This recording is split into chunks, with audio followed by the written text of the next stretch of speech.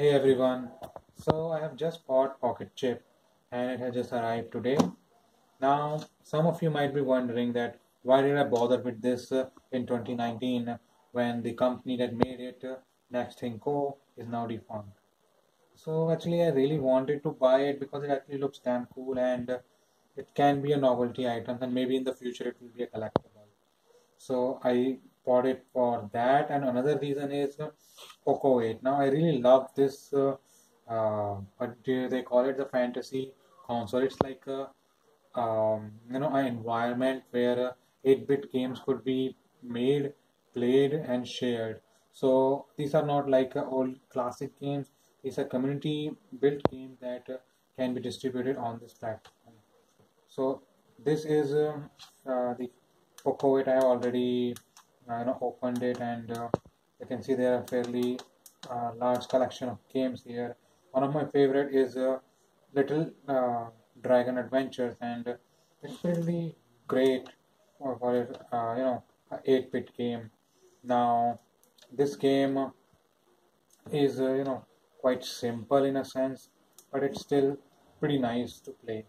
So that is one of the reasons that I have also bought a PocketCHIP. And other than that, if I being honest, then it still doesn't have community support. So it did give me a little bit of problems in the beginning when I was trying to get some of the games that are on the higher version, or let's say the latest version of Poco 8.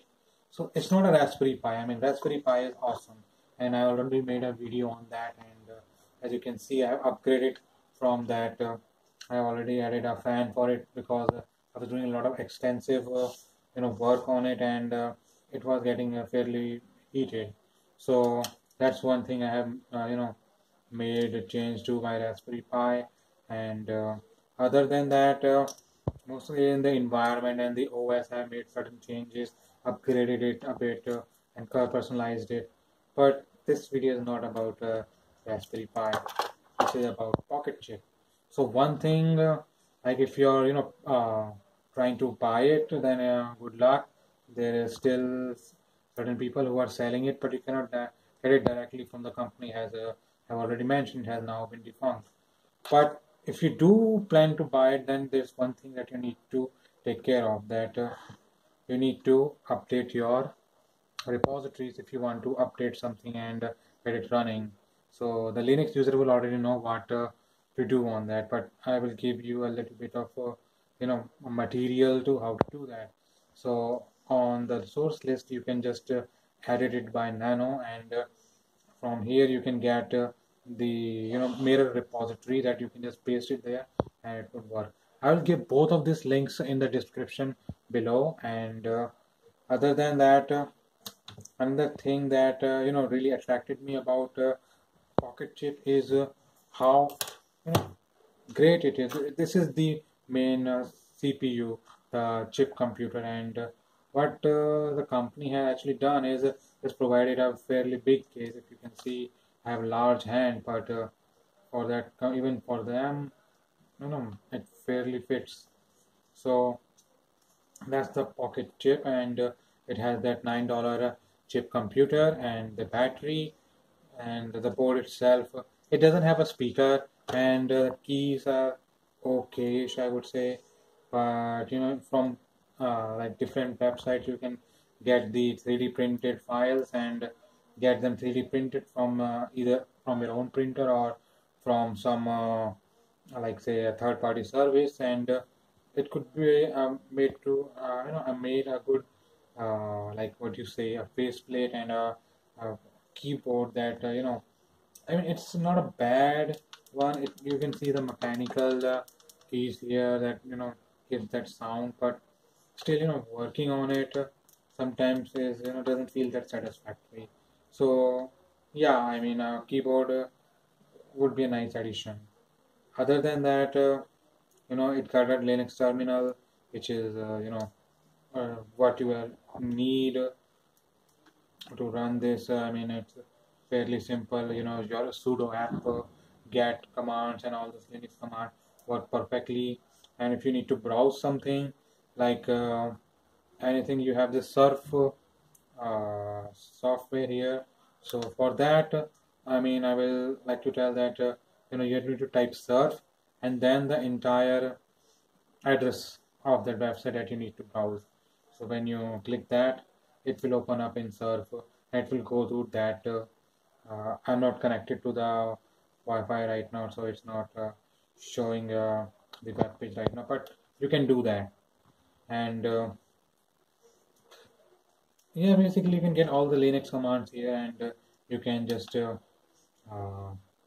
you can just do all those software that you want, and you can just install them and things. There are other different things that come preloaded in the system itself, like this music maker, and it is also a fairly nice system. You can do a lot of things here and play them. Now right now it doesn't have a speaker, but you can plug in an audio jack here and listen to the sounds from that. And it got a writer file here. You can type anything, and you can even save it. And but sometimes these things the options are very fairly small, so you can't just use your finger. Sometimes it has to use a pencil and just get this thing to work. Or sometimes you might struggle in this, but has it not a perfect it's not a perfect system in any way, but it's still a nice thing. I mean, if you have like serious work to do, then don't buy this. If you are just going to play on it and do some you want to use it as a secondary thing or a handheld device for some programming and some fun, and go for it. Also, another thing, this thing does not come with a charger, so you have to use your own. This has a micro USB port here, and you can basically plug in almost any charger. Right now I'm using this Raspberry Pi charger here, and it's giving me a decent voltage here, so I'm not finding any problem with that. And yeah, this is, I mean, I liked it.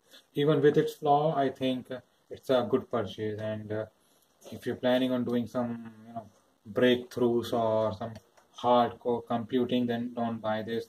But if you want to do some basic simple stuff, play some games, make some games, even browse some of the things here and there, then yeah, it's a good system. And it's basically a simple Linux terminal, to be precise. And yeah, I mean, it's not a waste of money, but it sometimes do feel lacking in some ways.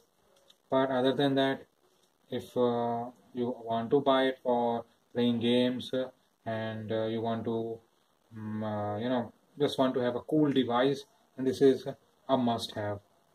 So another thing, last thing that I would say, that if you're really going to plan to buy the system, I would suggest that you get a keyboard here.